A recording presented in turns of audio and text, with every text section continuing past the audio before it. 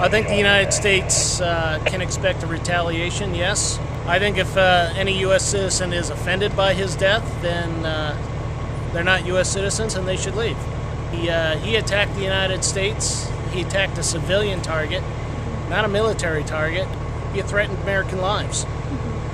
From a grief and loss perspective, it's like, oh my God, I've never, it's really hard to hear even that, somebody's died and we're just all so happy about it. So it really truly brings to light, how much people hated him and the evil that was, was through his hands. It was just incredible. Now, it's going to make the people over in the Middle East even more mad.